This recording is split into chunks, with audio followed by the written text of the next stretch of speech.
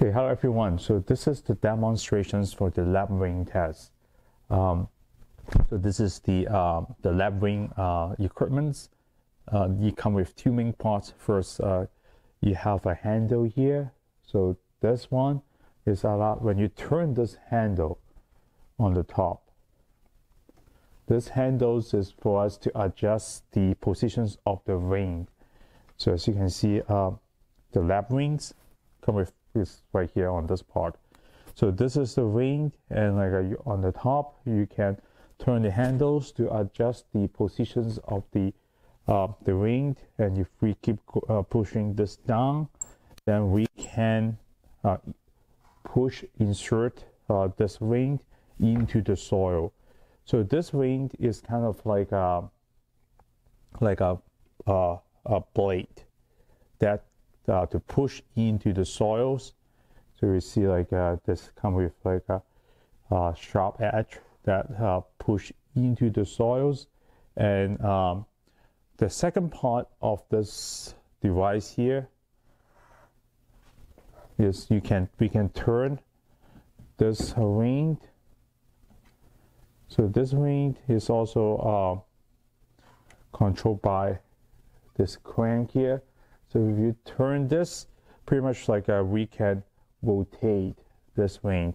So first, like we have on the top, we will lower the ring into the soils, and then after just go into the soils, then we can turn this ring such that we can start like do our rotations. So the idea is the ring is you have a blade into the soils, and the soils will resist the turning, the movement of the ring when we try to crane this.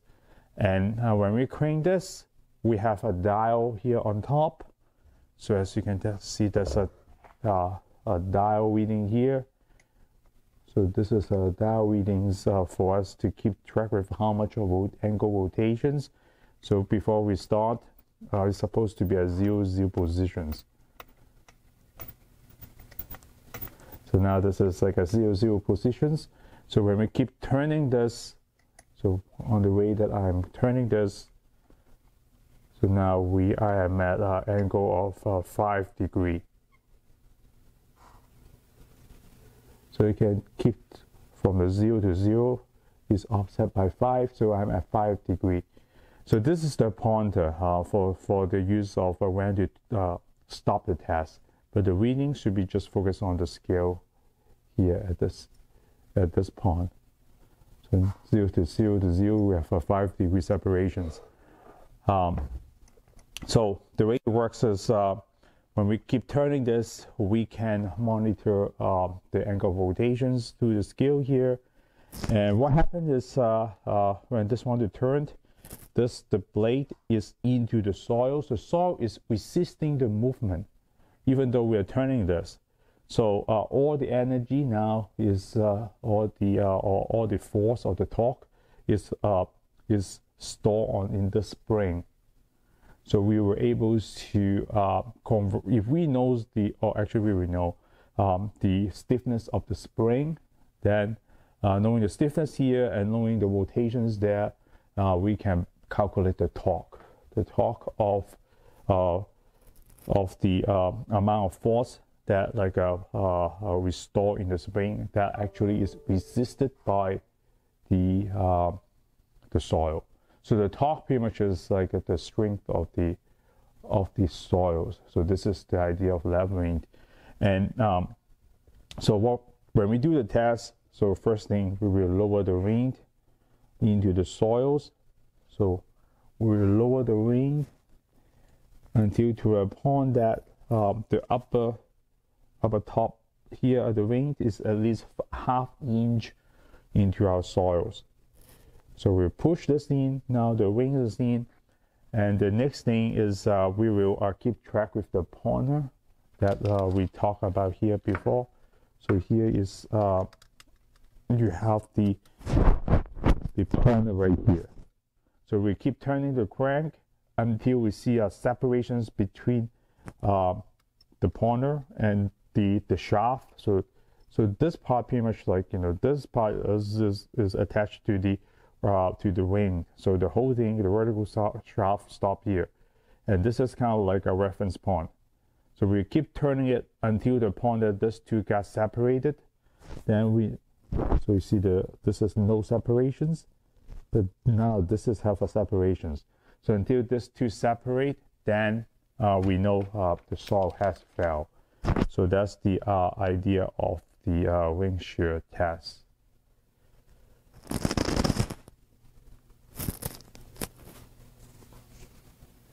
And for data interpretations, what we do is we will record the angle of difference there.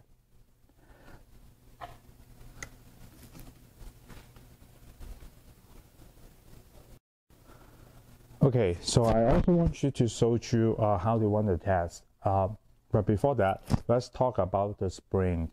So this is, we have, depends on the stiffness of the soil that you expect. You can change the spring. So the spring is kind of like, correlate with the stiffness of the soils. So if you have a relative like a weak soil, so you want to have, use a spring that has a smaller stiffness. So it gives you the good resolutions when you do the test. But if you have a very stiff soil, then you may want to change the spring. So the spring can go like as soft as something like this, or as stiff as something like that. So we have a different type of spring, and perhaps like I will have like relatively stiff soils to work on. It's quite dry for this compacted clay. So what I try to do now is try to install a stiff, relatively stiff spring and see what kind of results that we have.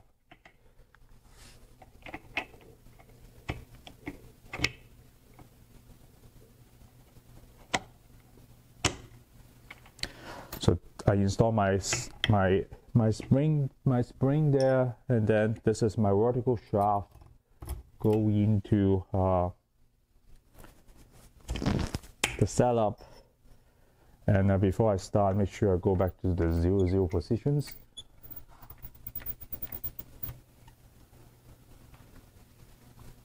But now this is at so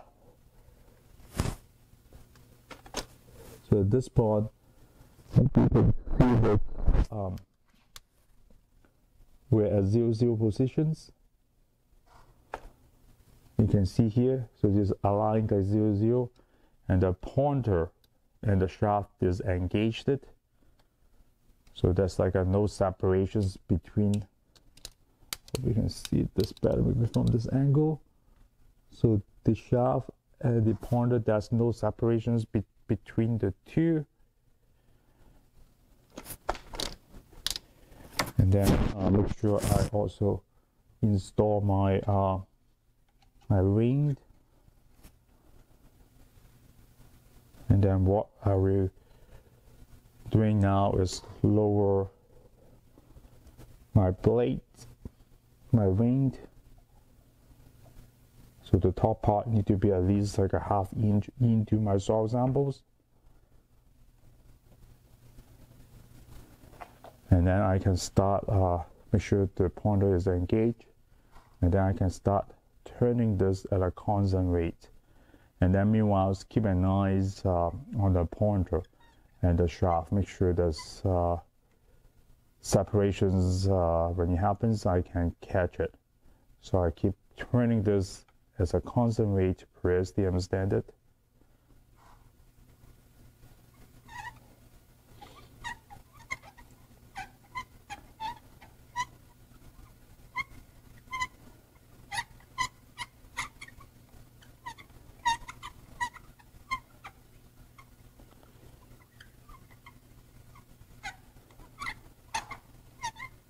And then now upon when I see a separations, then I should stop. So at 30 degree, so we are reading like a 30 degree right there. I see a separations between the pointer and the shaft, so I know the failure happens already. And we will take the angle 30 degree. to calculate the torque. And in the data interpretations, we talk more about this, and we will also post the data on the Google Sheet.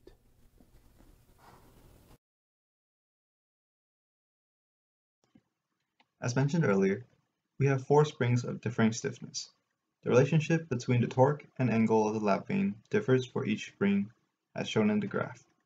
Our x value is the torque, and our y value is the degree given by the lap vane.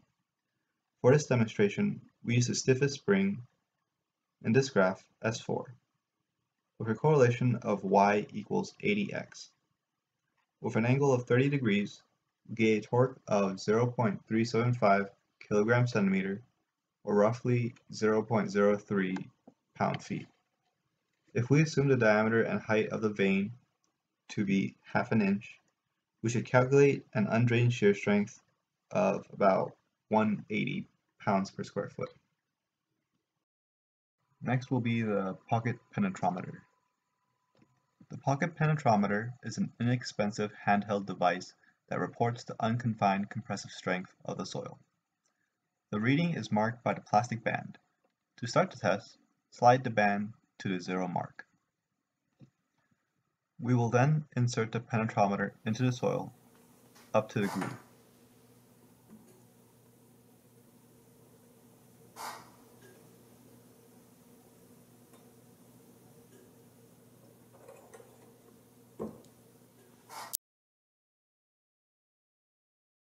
In this demonstration, the reading for this test was about 3.9 kilograms per square centimeter. From the pocket penetrometer, we can test the unconfined compressive strength of the soil specimen. To get the undrained shear strength, we divide the unconfined compressive strength by 2. With a reading of 3.9 kilograms per square centimeter, our undrained shear strength is 1.95 kilograms per square centimeter. Lastly, we will be talking about the TorVane. In our lab, the TorVane has 3 different vane sizes, and depending on which vane we use, we will have either a ratio of 2.5, 1, or 0.2. After choosing our vane size, we zero the dial on a TorVane and insert the vane blades into the soil specimen. Turn until failure. It is recommended that failure occur within 5 to 10 seconds.